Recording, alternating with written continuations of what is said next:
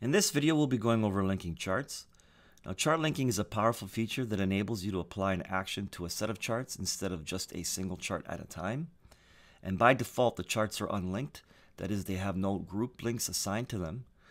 There are a few different ways to assign a link group to a chart, and the simplest way is just to select a link group from the status bar at the bottom of the window here. You'll notice you have some colors to choose from. Now, you also can assign a link group from the link drop down in the toolbar, and you'll notice here that you'll also have more colors available to you. There is also the link all option found here as well as here in the status bar, and that is available if you're working from the console window or a desktop, and this provides a convenient way of linking all the charts on a page with one click.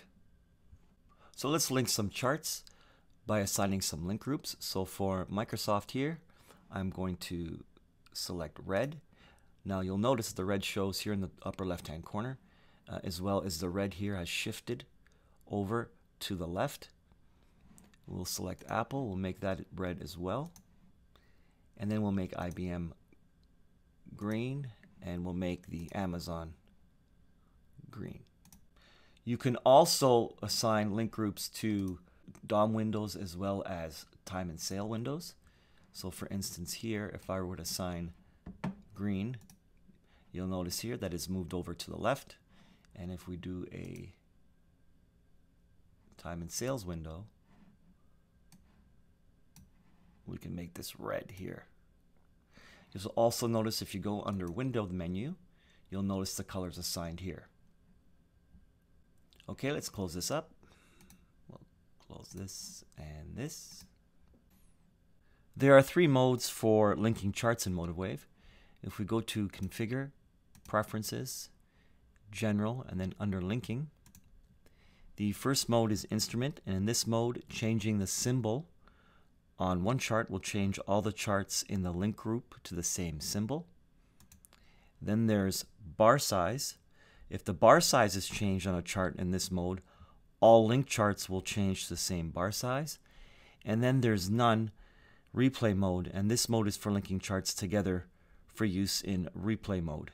So basically, link charts are part of a replay group. Okay, so let's set the, let's take off use default. Let's set red to instrument, green to bar size, and let's just set, maybe we'll do the yellow to replay mode. We'll hit apply. Okay. Now you'll notice if I click on Microsoft now,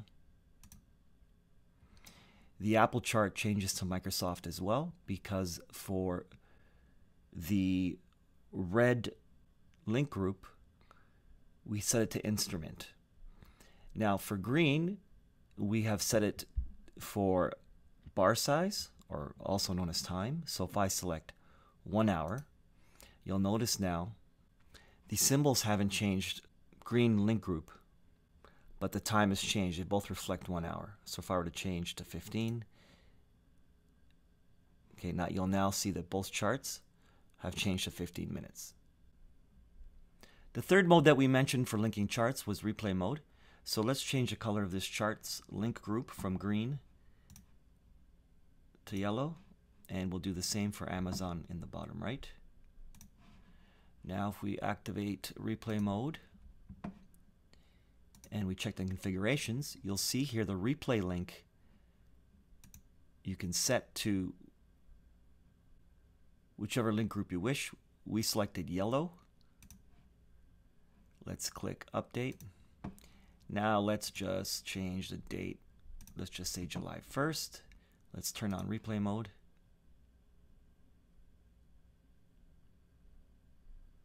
And you'll notice now that both separate symbols, IBM and Amazon, have gone back in time to July 1st. And if I were to play replay mode, you'll see that they both play at the same time. That is because they are part of the same link group. Okay, so let's just turn that off. Now to unlink a chart, you can simply select it and then select the unlink icon here at the bottom of the toolbar, and that will unlink the charts. Also, if you want to unlink multiple charts at a time, you can quickly link them all and then unlink them, or no group. Okay, now they're all unlinked. So that's it for this video, and we'll see you in the next.